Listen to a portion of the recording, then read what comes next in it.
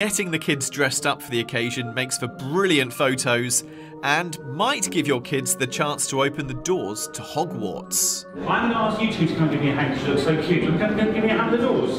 Yeah? Because you look so cute. Come and give me a hand. There we go.